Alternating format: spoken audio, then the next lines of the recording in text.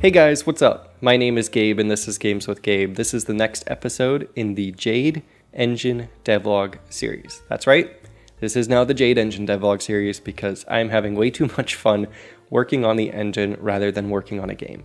I want to have a solid engine, and I figured that the unique twist I can put on my engine is a focus on teaching. So I want my engine to have all the teaching utilities embedded in it. I want it to have easy access to find documentation for every single component. I want the user of the engine to be able to know what the engine can do. All too many times I found myself using Unity or Unreal, and you're trying to do something and you just start coding it because that's what we do. We're coders, we're programmers, we like to code. And then you start coding a feature, and then a few weeks into it, you realize, oh, there's already a feature in the engine that handles this for me. But I didn't know about it because I had to go through the package manager or some other thing or whatever.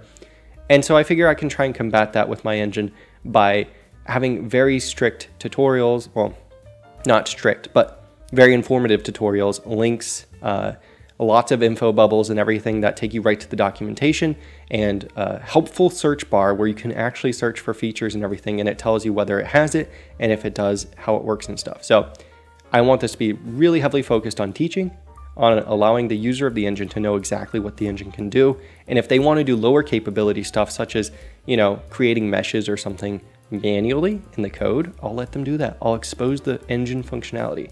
That's another thing with Unreal and Unity that I found a little bit difficult, is just trying to create a mesh and uploading some images to it. It's kind of hard to do, and it shouldn't be, because it's something that you want to do in a game like Minecraft or something. So yeah, Jade Engine, this is what it's going to be.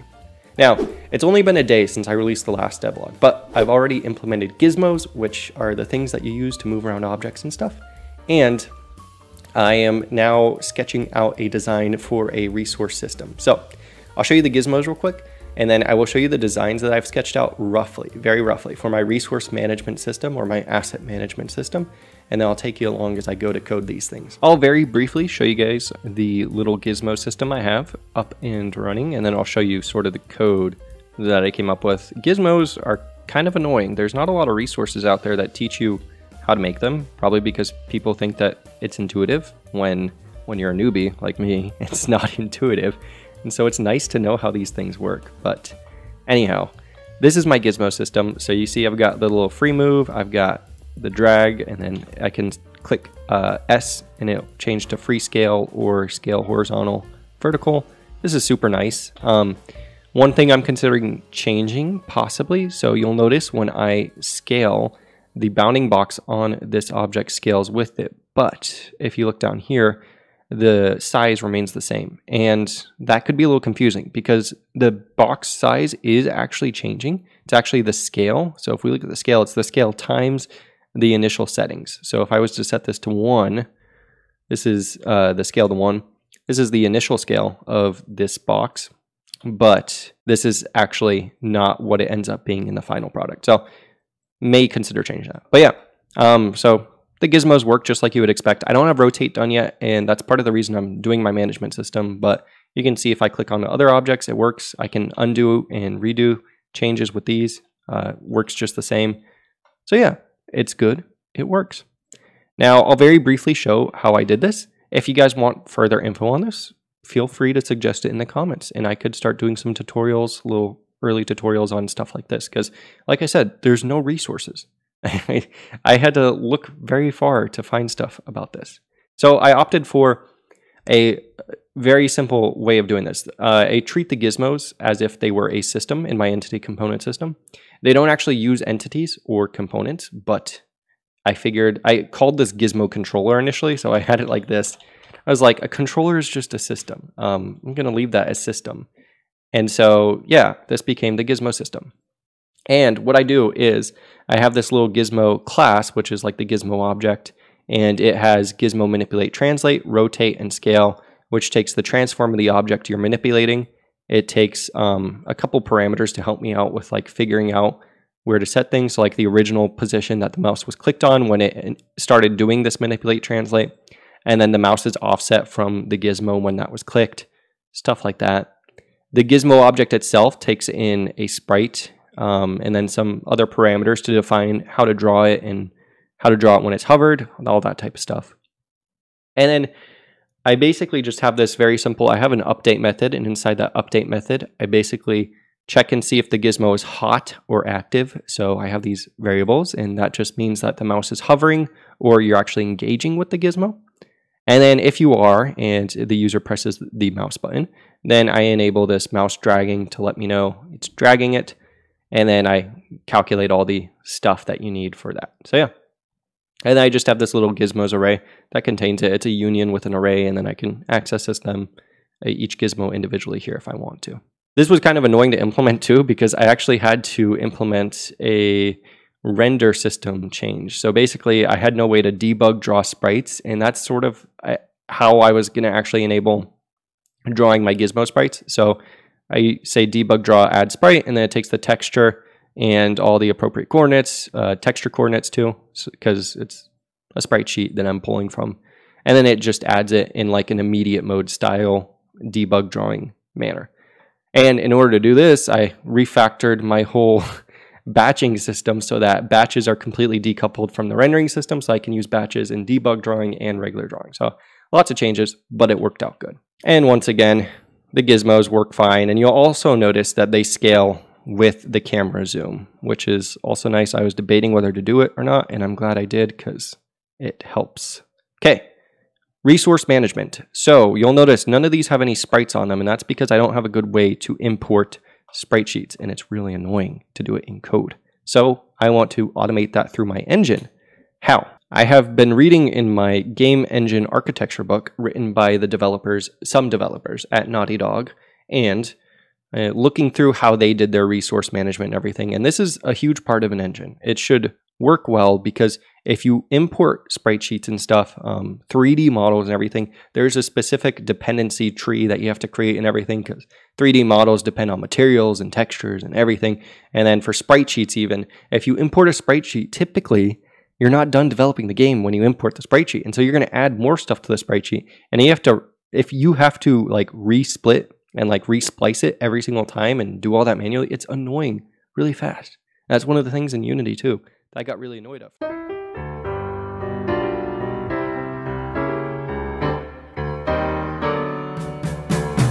So I'm going to start working on this. I'll update you guys once I have some interesting stuff going on.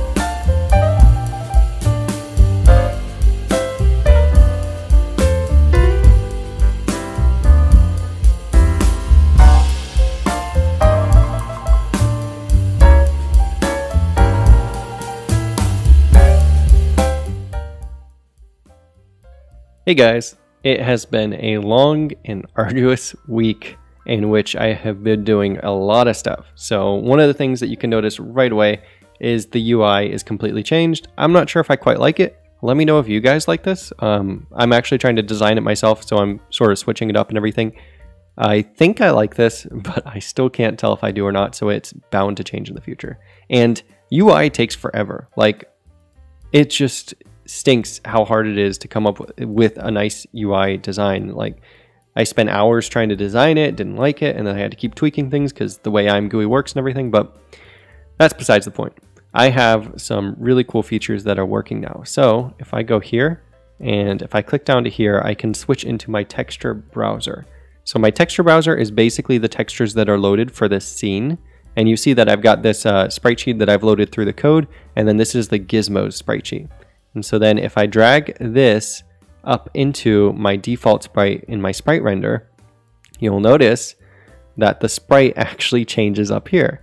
And so this is more accentuated. Let's import a sprite like this, and then I will drag and drop this into here. And now I have, if I make this bigger, a new sprite in my scene. This is so cool. I am so happy with the way this is working. Like, I could not be happier. And one of the things, if you try and re-import this sprite, it's not going to let you because you've already imported it, and I'll actually get a warning up here. It says try to load an asset that's already been loaded, which is really cool. And so then you can of course load more assets. So if I load this one in and then I want to change it to this instead, I'll change it to that. And then maybe I want to change this guy to the sprite over here, so that I can just drag this up here, and it all works just like you would expect. And yeah, I'm just super happy with the way things are going. This is turning into an actual engine. I still got to work out some of the tweaks with the UI and everything and fix some stuff.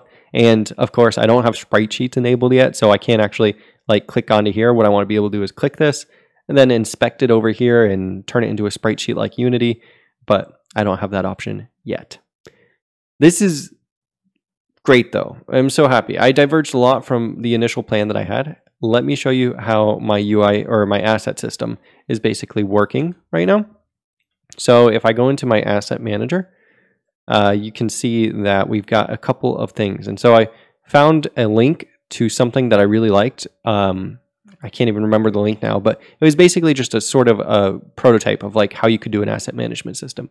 And the way it works is you have these things called asset handles. So this is like an asset handle, which basically contains some metadata. It just tells you what type of asset it is, which I get using Ent's meta type info thing.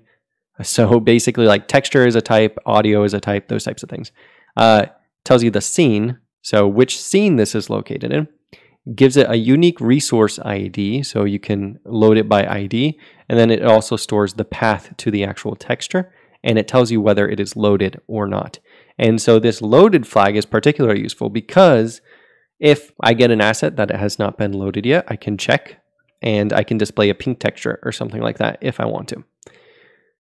Now, we use these assets, and these are sort of our container types, and then what ends up happening is actually if I go in like texture.h, you'll notice that texture extends asset, so it is a type of asset. And then I basically just, on construction, give it a unique ID by calling generate ID and everything.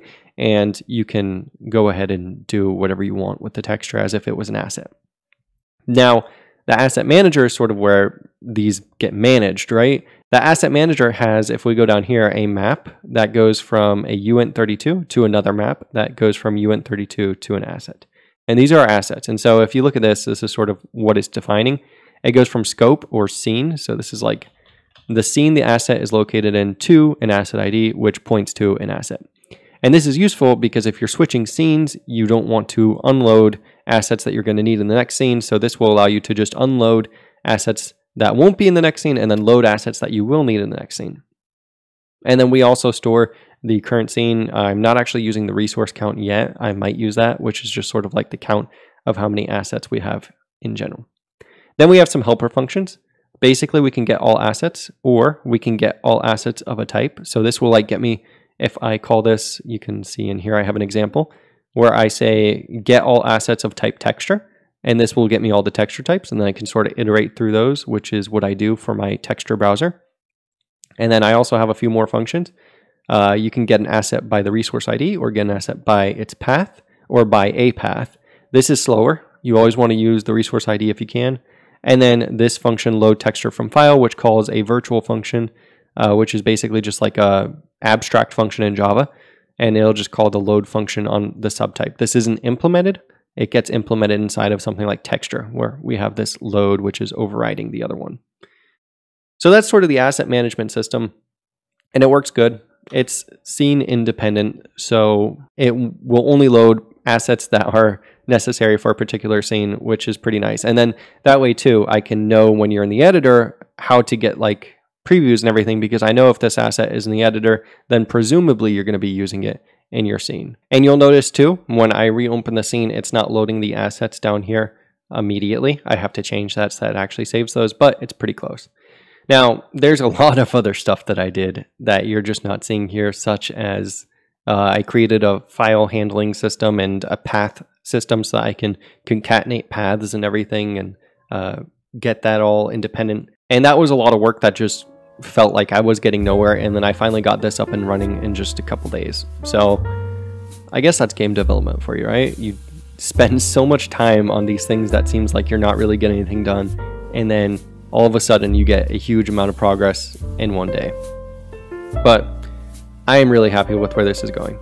I'm going to make a script browser pretty soon here, tidy some things up in my code, fix some things that are not so well, actually get this scene hierarchy working. So that's sort of my goals for the next devlog, is to get this scene hierarchy so that it's actually working, and then clean up some of the things that I have not working right in my code, and get scripts into this thing so that you can actually use scripts, which will be super cool. But that is it for this devlog. I hope you guys enjoyed it. It will be a little bit until my next devlog because I'm moving in a couple weeks, so that will take some time that I could be coding out. But you guys will hopefully see that devlog pretty soon. I'll see you guys next time. Thanks!